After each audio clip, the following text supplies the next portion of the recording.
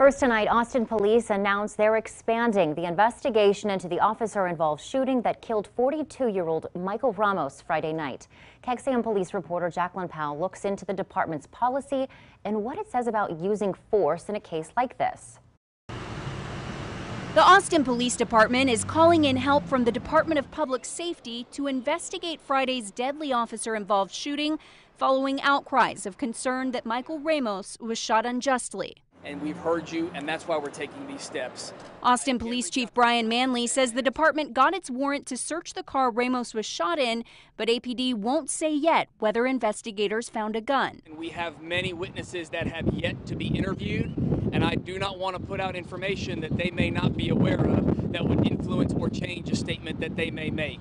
So far, the department's questioned 6 officers who were on the scene and 24 witnesses.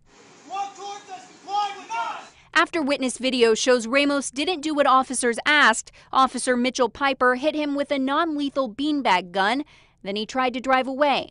That's when Officer Christopher Taylor fired and Ramos crashed. Here we have a man who insisted many times that he simply did not have a gun.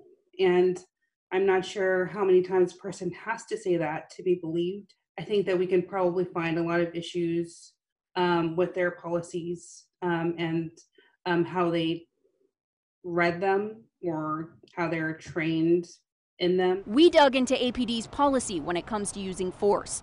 Officers may do so when they believe a suspect might be under the influence, may have a weapon, could hurt others, or may escape.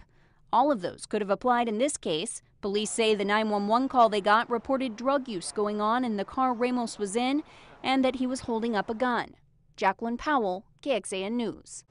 The department's policy says officers are justified in using deadly force only when they believe there is a risk that a suspect could kill or seriously hurt someone.